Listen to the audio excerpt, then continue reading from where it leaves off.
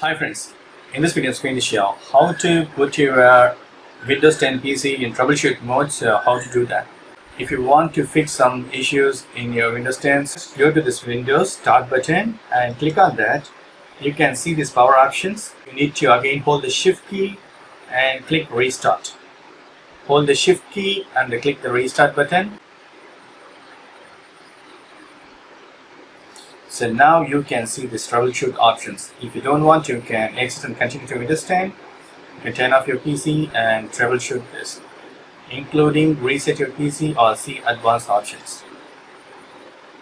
So you can reset the PC, click on this advanced options if you want. So here you can start repair or system restore, you can do that, or you can system image recovery. So you can choose any options if you want. So that's it. This is the way you can get the troubleshoot options. So I'm going back, continue. So one more time I want to tell you, go to Start button, click the power button. You can see the restart. Before you click the restart, hold the Shift key and press the click. That's it. This is the way you can get the troubleshoot mode. That's it. Thank you so much for watching. Please put your comments and feedback to make it from. Thank you. Bye.